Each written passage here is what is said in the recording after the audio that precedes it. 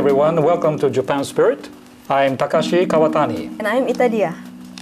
Today we have a special guest in our studio, Miss Ruth Mary Jarman. Miss Jarman was born in North Carolina, US, and brought up in Hawaii. She studied at Tufts University in Boston, and from there she was hired by a recruit company of Japan to work in Ginza office. And we will present this dialogue in two separate programs. Part 1, Japan Needs More Japan, is focused on 3 points from her first book, 33 More Reasons to be Proud. Okay, so may I call you Ruthie? Yes. Welcome to the studio. Thank you for having me. Okay, very good. I was so lucky to find you because I saw your books and then read through the books on my business trips. Thank you. And I came back impressed and I decided to, I must have you over here. Okay, well, here I am. Okay. Since I spent many years overseas, Malaysia and other countries. Yes. And I came back to Japan 7 years ago, and I find that Japan's social values are fading away real fast. That is the original motivation why I decided to start this show. But you say in this book, Japan still got a lot of cultural concepts we can be proud of, yes. and Japan's only one concepts, right? Right? Why do you, as an American person, feel so strongly about the positive side of Japanese culture and urge Japanese people to be confident about what they have? Well, I guess maybe you and I are similar. Oh. When I came to Japan, it was 28 years ago. Oh, okay? All right. And when I first came in 1988, I saw many differences and many wonderful things about Japan. And I still see many wonderful things about Japan. But what I'm trying to do in my book is I'm trying to remind Japanese people of all the wonderful things they have so that we don't lose it. That's my main goal. I want Japanese people to realize that there's so many great things about Japan that they can be very proud of to the rest of the world. In your book, you write, you want to, let's wrap the negative sides or whatever. Yes. Because every country, society has a negative side. Exactly. Perhaps. You write something like, let's wrap the negativity with a positive aspects, right? Right. I feel like it's kind of, they say when you look at a glass that's half full or you say half empty, there's two ways of looking at a glass full of water, right? Okay. Oh, it's half full. Oh, it's half empty. I much prefer to look at something as half full. It's your personality. Exactly. Look at the bright side of everything. Well, because I think everything that you look at can be seen in two ways. In 2 ways, exactly. And many things about Japan, maybe from the outside, are misunderstood. So sometimes they're criticized. But actually, if you really understand the background of why Japan is like that, most people in the world will say, that's a great thing, Okay. So Japanese people need to have confidence and need to explain more. Why? Okay. Okay, let's explain why during this program. Okay, this part 1, I have about 3 points or questions I want to discuss with you. The first one is about the Japanese language. In your first book, 日本人が世界に誇れる33のこと。Translate English, 33 more reasons to be proud. Yes. 33 is a lot. Okay, in this book, the one chapter is titled Preserving Beautiful Japanese is a Must. Yes. Is Japanese language beautiful? Yes. How beautiful? Well, I think that Japanese language is very expressive, and Japanese language also reflects the Japanese culture and the Japanese approach to life. So sometimes, instead of saying something very direct, in Japanese you can say it kind of softly in a different way, Let's have an example. The other day, I had... how can I explain? The other day we were in a restaurant and the waitress comes over and if I was saying it in the American style, I would say, もうコーヒーないんですか? That's what I would say. There's no more coffee? もうコーヒーないんですか? But from a Japanese ear, that sounds very direct and very like rude, right? And then if I said it in the Japanese style, I might say, まだ少し眠たいですねとか、もう少し目を覚ましたいですね。I want to get a little bit more awake. Then the waitress catches what I'm saying. Catches what you're saying. It's very high context. So when you read a Japanese book, you truly have to read between the lines. Because a lot of the drama that's happening is actually very silent, you know? That's Ita-san is practicing to read between the lines. The other day we talked about the Japanese language. Well, that's a beautiful thing about Japanese language is that you express something in a very indirect way. And that drives a lot of foreigners crazy sometimes. It's just because they don't understand. They don't understand what's going on. Okay, example from section 1. 感謝の言葉が豊かな日本人. Right. Japanese full of having the rich words of appreciation. Right. And your example, this book you wrote in Japanese, I'm sure. Yes, yes. Japanese words for appreciation from すみません、ありがとう、恐れ入ります、お世話になりました、ごちそうさまでした、お疲れ様でした、even. Right?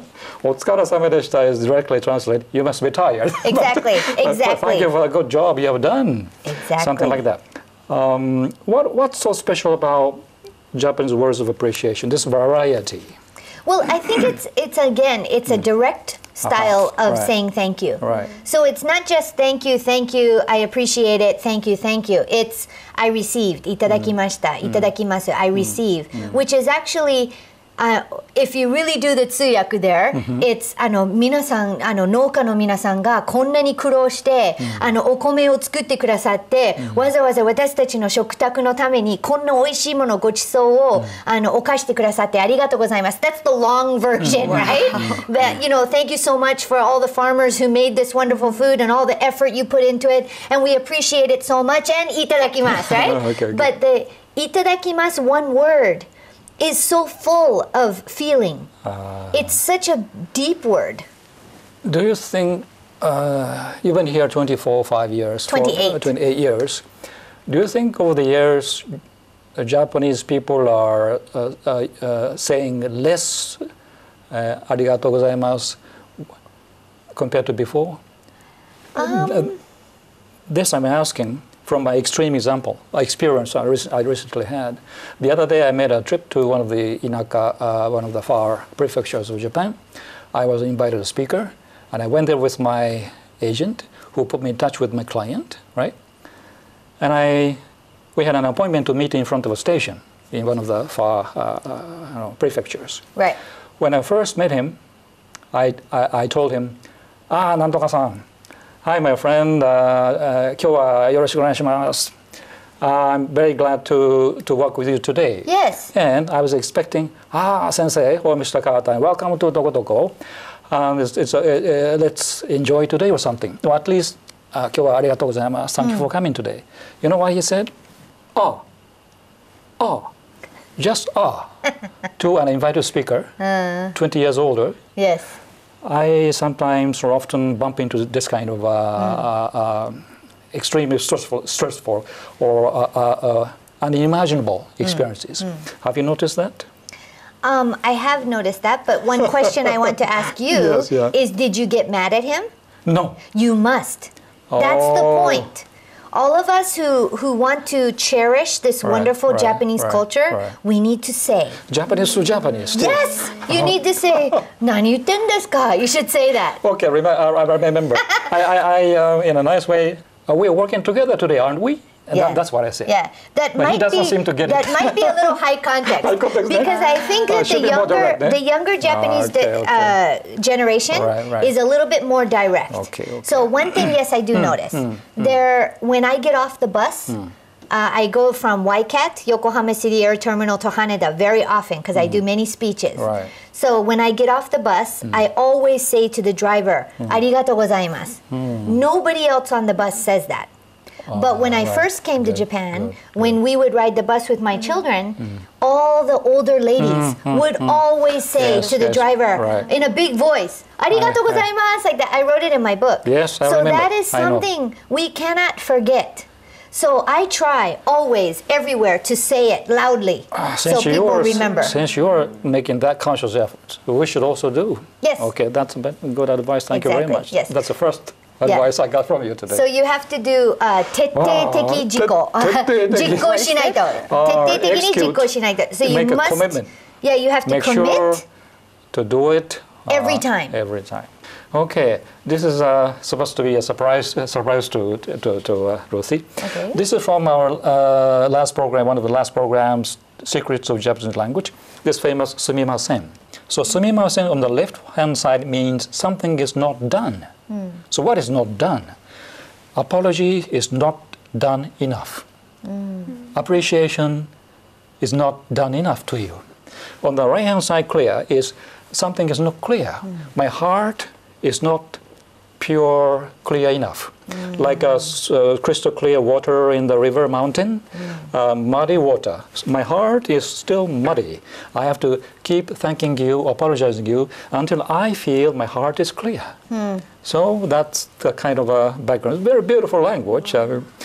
So I thought it's a good example. There's actually another part of my book where I called it Mada Mada Kan Aru Nihonjin.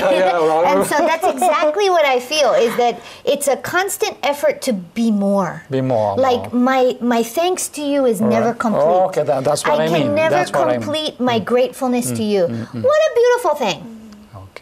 Okay. Second point from your book again. Okay, viewers, Amazon JP, you must buy this one, right? She's already published the third. Yeah. It's about the Japanese word kyosei.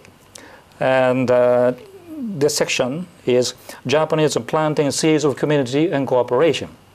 And the Japanese title in the section is Nihonjin wa kyosei toyu tane o maiteiru. All right? So in this section, you introduced an example of ATM. One day, if you remember what you wrote, you were in line. Yes. And there was a guy in front of you. Yes. But he seems to sense someone in his back is there, which is you. Yes. And for some reason, he offered you his place, saying, please go first, even though he hasn't finished his transaction yet, right? Right. So that is one. Why do Japanese do such things? It's a sense of community. So it's a sense of cooperation. But he's a stranger to you. So right? that guy, he did one transaction, and maybe he had another transaction he has to do and another transaction he has to do. Most places you go, someone will be at that ATM until they're done. Until they're completely done. So they put in their card and they finish, and then bing, and then they put in their card again and they do it again. But he was thinking from a community point of view of cooperation. So when he's finished with his one turn, then he shares with the next person, and then the next person will come in and share. So everybody takes their turn, and that's one of the seeds of community. That's what I think. So he feels it's not nice to monopolize all the time only to himself. I think it's maybe more, share. Yeah, he feels like it would be selfish to continue doing that and take away the waiting time of this person behind him. That's what I think. I'm sure non-Japanese viewers, if you hear this story for the first time, I think you'll be shocked to death. Because if you say the same thing in America, what would happen? In America, I think it's very different because the American person behind you in line would never expect that person to switch. Right. So in America, the person behind is thinking, okay, should I wait until this person's done, or should I come back later? So it's their decision. It's an independent decision, and it's up to them. Neither one of them has an expectation of this person should finish quicker. Okay, suppose I'm Japanese, Kawatani, and I am drawing my money in the ATM, don't know how to do it. Then I feel very nervous because someone is waiting. So what if I say, hello, please go ahead. What would happen? A Japanese person, right? I say to the American person. To the American person, they're going to say, oh, Japanese people are so polite. Is it? They're going to think, that's wonderful, they're so polite. Wouldn't they say, why? They might say why, but they're going to think polite. But then the problem is there that person, the next person, will not think to switch again.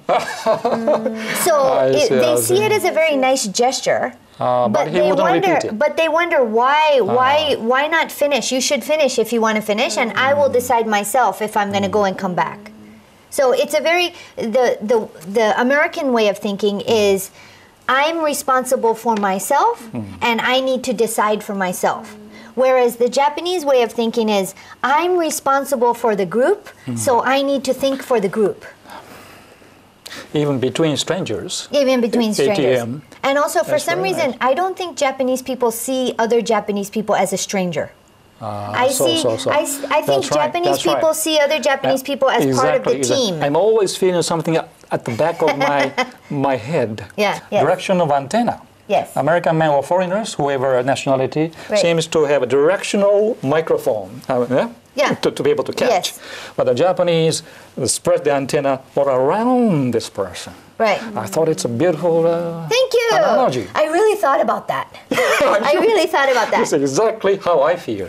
Always, I keep my antenna non-directional, omnidirectional. And the reason for that is because in the US, there's so many different people and from so many different backgrounds and so many different languages that you must be very focused on what you think. Whereas in Japan, there's this thing called joshiki, which is like an understood action, right? So you always have to be sending your antenna this way to make sure that you are in the same sort of rhythm. Whereas in the US, there's so many different rhythms. You find your own rhythm. Next example, which is also very revealing. Thank you. I'm so happy. I'm so happy that you liked it. How many days I spent in Bangkok? Thank you. I put my whole heart are in this book. You know, my whole heart is there. Parking lot. Yes. Parking space. Yes. One day you went to Hawaii or somewhere in Hawaii. America. Yes. Yeah. You try to park your car, and of course you park asking someone who looks like leaving. Yes. Are you leaving? Yes, I am. Then you follow the car. Yes. The guy. Yes. And you park. That's normal. Right. But you were very shocked to hear about the story about a Japanese company in Japan. Yes. This CEO is telling the whole employees, maybe himself of course, to make sure not to park the car near the entrance of the car park. Yes. And because usually the handicapped people or senior citizens may find it convenient to park a car because they can get away faster. Yes. When you hear the story, you're so surprised. Yes. Is this a case also of a sense of community, right? Yes. Yeah. Well, I mean, it gets back to the antenna too. Antenna. So in the US or in other countries, it's clear. This is the handicapped place where disabled people park, so it's clearly marked, and then everywhere else is open. So no one would think about, oh, that's right, older people would want to be closer, so let me park in the back. It just wouldn't occur to you. But in Japan, your antennas are always on the outside, so you think of the community first, and you think, before you act, you think about how is my action going to affect other people. So I think it's kind of like a different type of yoyu, like a different type of peace of mind in Japan, because you have the, I think it's a luxury, you have the luxury to think about how your action is going to affect someone else before you move. Whereas in the US, we have a lot of pressure to always move. It's a luxury of a monocultural, same value shared culture. It's thanks. Maybe in other countries they might have it, but in India, China, places I've been, they did not have it. But in Japan, you have this set kind of joshiki, like a status quo, like a rule that everybody kind of follows. And so you need to keep aware of whether you're following that joshiki or not. Regarding that example, you wrapped up those examples in your book by saying, once even foreign people know Japanese kyosei or sense of community cooperation, everyone starts to adopt it in his daily life habit. Right. Do foreigners also can adopt that? Yeah. If you see now in Japan, when you are at the station, right now there's many foreigners, right? There's many foreigners on the platform when the train comes. But all the foreigners stand to the side of the door and they line up and they let everybody get off the train and then they move in. So once, it doesn't matter who they are, once a non-Japanese person sees the Japanese style, they think, That's good. I want to do that.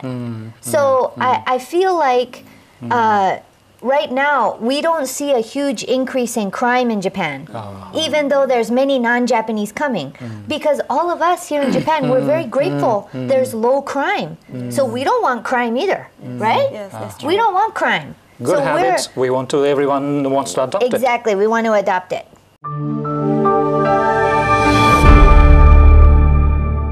Fukushima tsunami nuclear disaster. Yes. US $45 million after tsunami hit those eastern coastal prefectures. $45 million US got returned after the tsunami. And people found money in cash and safes. And personally brought the money to local government office. Yes.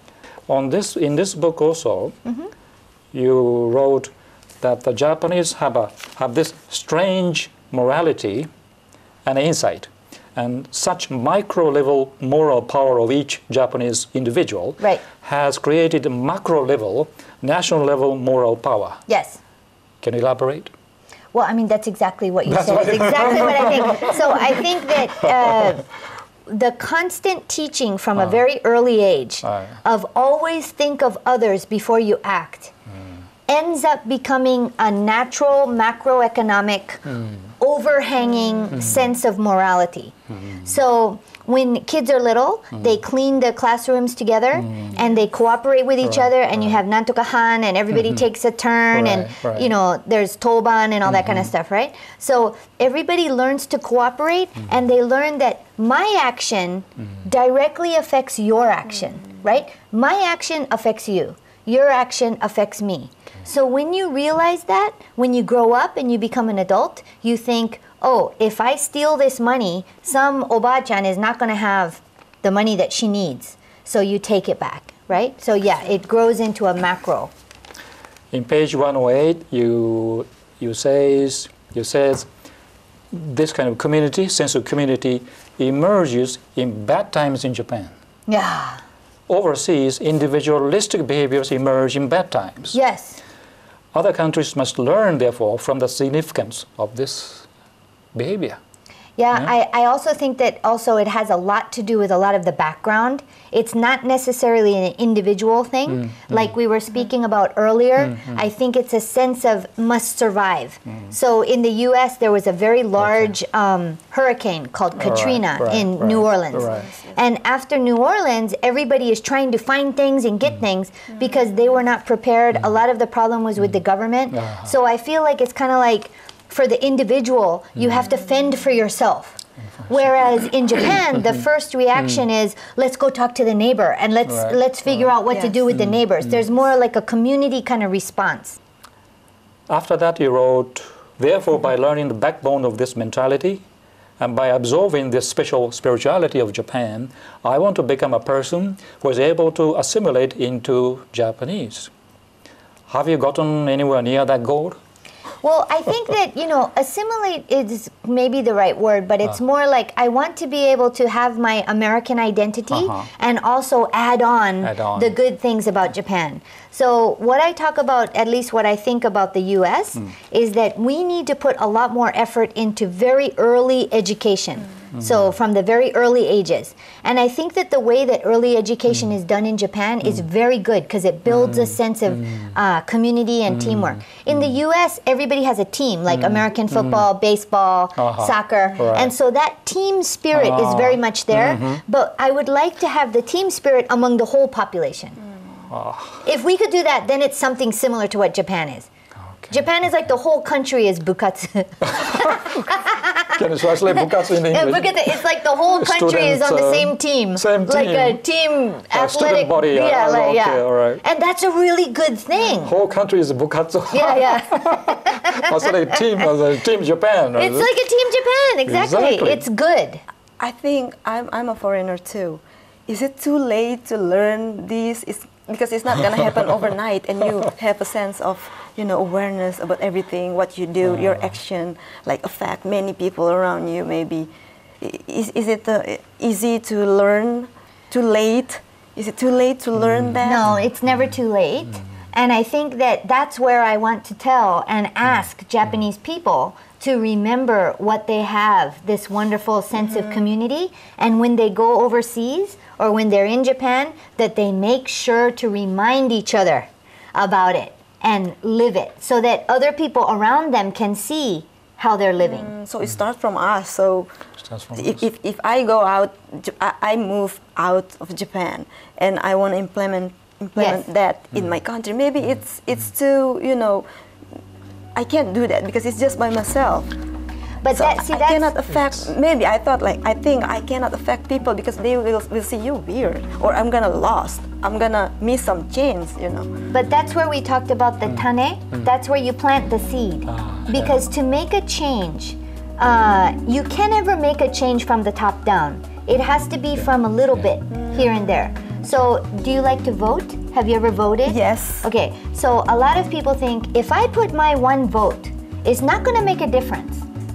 Just one little me, that's not going to make a difference. But the point is, you must participate and you must vote. That's right. Because that's part of the democratic process, right? And maybe my vote is not going to put, you know, Obama into office. Yes. But my action of voting is part of the participation, right? So when you go back to your home country and you do something that's kind of like a Japanese manner that you thought was good, everyone around you is going to be like, that's weird. But maybe it plants a seed, you know, and maybe it moves to some other change. Today we talked about some of the examples where Japan can be proud of with Miss Ruthie's personal experiences. And in the next program, we'll be moving on to the strategies, how to spread the goodness of Japan. So thank you very much, Ms. Jarman, for your thoughts for Japanese people to reflect upon. Thank you very much. Thank you so much. Thank you. And see you in part 2. Until next time, goodbye. Goodbye.